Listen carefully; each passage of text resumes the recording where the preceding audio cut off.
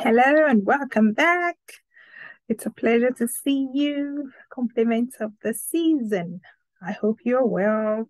Your shopping done, gifts, presents wrapped, ready to go. Well, that's for those who can be bothered about Christmas. The likes of us who celebrate Christmas every day, who do not wait for the specific time of the year. It's no big deal. Life twirls on. Well, this is just to just wish everybody a truly pleasant, safe, peaceful time. This time of the year, there's a lot of spending going on. Let us be mindful that there will be life after Christmas. Remember, January, that's very tough, strong month that tends to turn out to be like a month which has got 60 days. Let us be mindful of our spending. As much as we want to splash out and share and display our love for our loved ones, for people around us, those who are not so privileged like we are, we need to think about our future. We have to plan. Be mindful. There are 31 days in January, and it will go on and make one feel like until payday comes, you'll be scrounging and just trying to get by because you have overspent in December. Another thing we need to be mindful of is the titled people. We know that majority of those people who's with their shrines, they've got no other business but to collect tithes and offerings from their congregants and live large off of the people that come to look for God. This is their season. I know many of you would want to go out of your way to give them presents, gifts, and just outsmart the other person, outdo yourself. Maybe you gave them something last year and they have challenged you to do better. Be mindful. Those people should be the one, if we are being real, should be the ones giving away. Those people are the ones who should look after their flock. The economic situation in the world currently can never be downplayed. There is no polite way of saying it. It is harsh. And the saddest thing is that it's the poor, those who are not well to do, who feel it the most. So, guys, be mindful. Those titled people who come, they have the titles, you know them. I'll just name a few so that if in case you do not recall, they go with the title of pastors, prophets, prophetesses, minister, bishop, archbishop, reverend, whatever. Those are the titled people. You know them.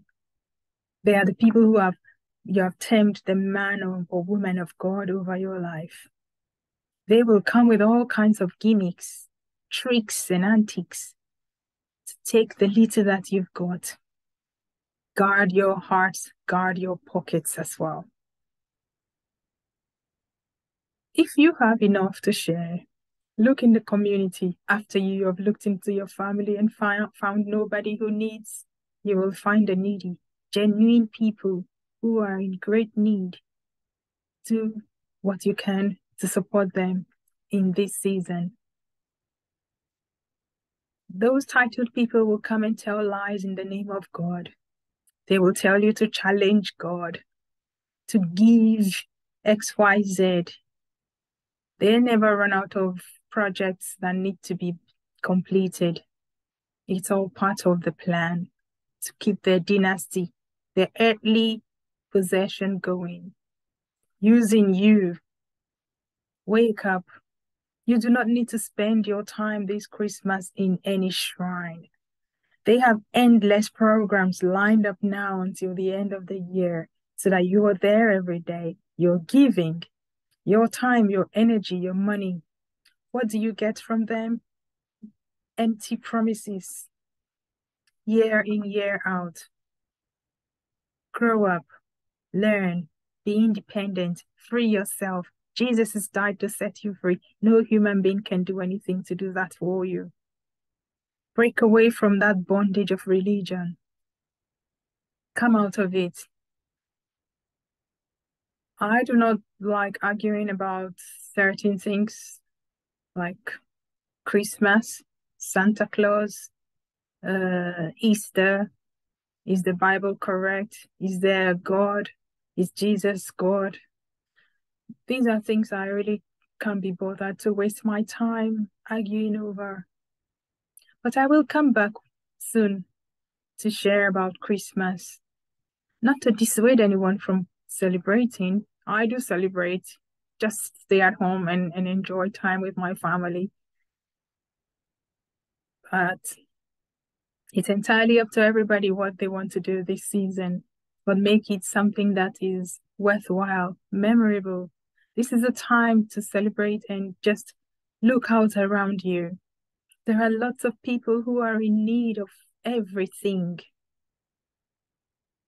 You may have something in your home that you do not use. You haven't touched it for a long time. It could be something that would bless someone else. Give it to them. So this is a brief thing I wanted to share. Be mindful as you go about. Be mindful of your spending. Be mindful of how those titled people come. The tricks that they would come. I do not know which one they have manufactured. Be mindful of all the various programs that they would have just to get into your pockets. If I were you, I would have some serious padlocks going on, or just do not attend.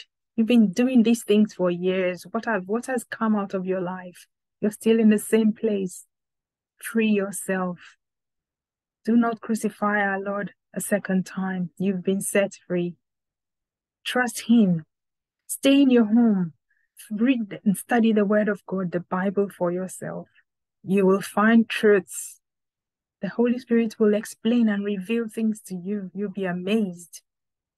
We're all men and women of God. There is no special man or woman of God anywhere. Because they are the owners of the shrine doesn't make them better than you. This is a secret that needs to be out there. There is no pastor that is better than any member of his church, if I will call it a church. So, my dear beloved people, I love you all. I will use this time as well to just wish you compliments of the season. Merry Christmas. Be safe. Look after yourself. Don't forget your health. Remember, health is wealth.